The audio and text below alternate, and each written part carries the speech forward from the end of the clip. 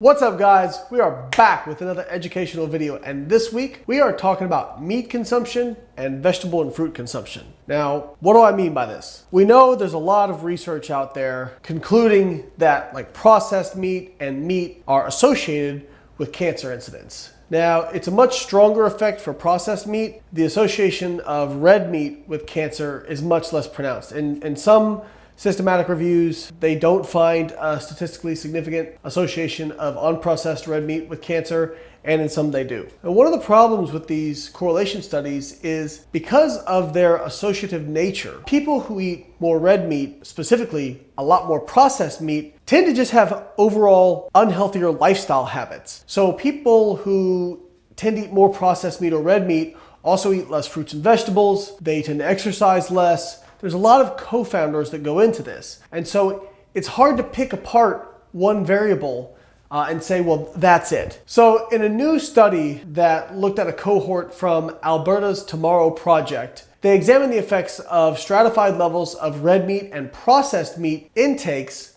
and stratified levels of vegetable and fruit consumption on the effects of all-cause cancers. They further delineated this into individual cancers as well. I'm not going to go too far into the weeds on that because the results were pretty similar across most cancers. Now, what they found was that as you increased red meat intake, you did see a little bit of an increase in cancer risk, but it wasn't statistically significant. Processed meat did have a statistically significant association with increased cancer rates. So there was a, we call it a hazard ratio of like 1.6, I think, was some of the highest levels of processed meat intake. Now, they also compared this against low, medium, and high levels of fruit and vegetable intake. So low intakes of fruits and vegetables were defined as less than 4 servings per day. Moderate was 4 to 6, and high amounts were above 6 servings of fruits and vegetables a day. Now, what was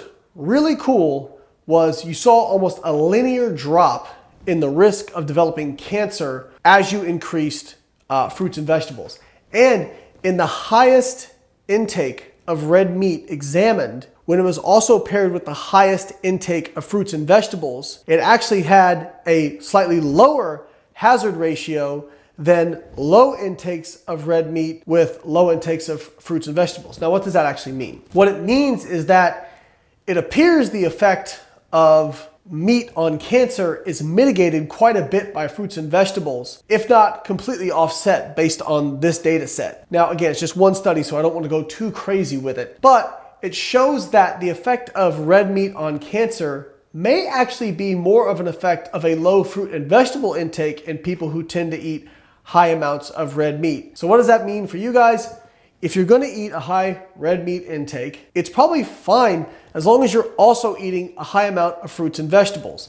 And in fact, red meat, unprocessed red meat, may not even have an effect on cancer. It's just very hard to tease these things apart. Now, processed meat, even at high fruit and vegetable intakes, still had a higher risk of developing cancer. Does that mean that processed meat directly causes cancer? Maybe. There's a lot of data associating it with cancer, but again, it's really hard to pick apart overall lifestyle behaviors from individual ingredients or individual nutrients or individual foods. People who eat high amounts of processed meat also eat a lot more calories.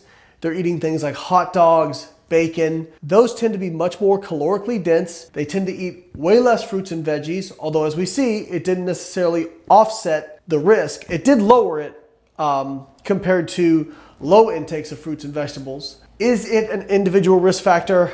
Maybe. I'm sure there are people out there that would say, absolutely, yes, it's proven. I won't go that far, but I would say that if you want to mitigate your risk of cancer, I would try to limit your consumption of processed meats. As far as red meat goes, or meat in general, there really isn't strong data, in my opinion, to show that that is a primary or isolated risk factor, especially when you now look at what happens when you actually have other healthy lifestyle behaviors. Again, this study highlights why it's important to look at overall eating patterns and not just try to pick out individual foods. Now, I understand it. When I first was into biochemistry, I was very into like, let's pick out individual nutrients and see which ones are good and which ones are bad. And unfortunately, it's a much more complicated conversation than that. You know, people ask me all the time about, for example, saturated fat. Saturated fat appears to be an independent risk factor for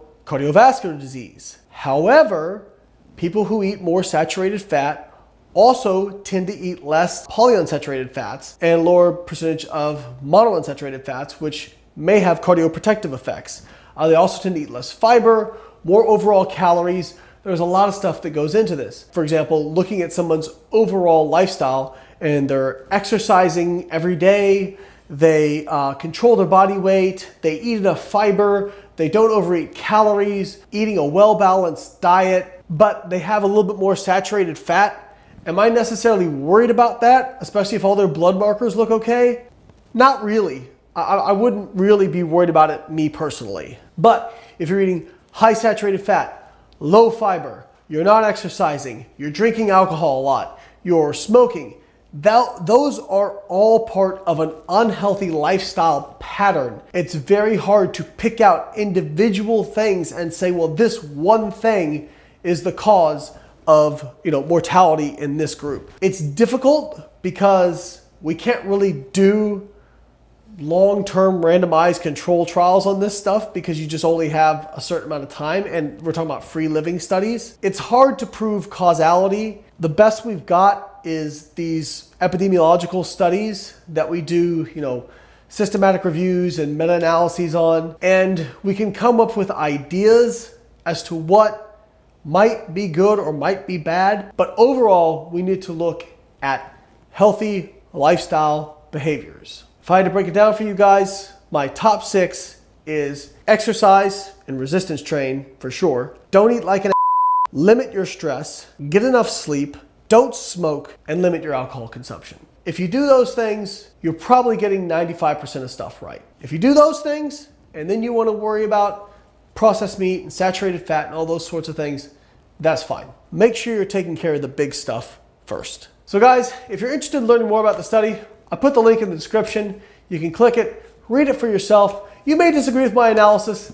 That's fine. No big deal. In general, it confirms what we already know. Fruits and vegetables are awesome. Sorry, carnivore people.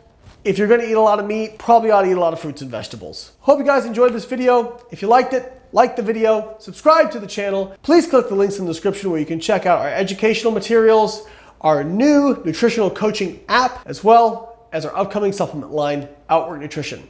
Thanks, guys.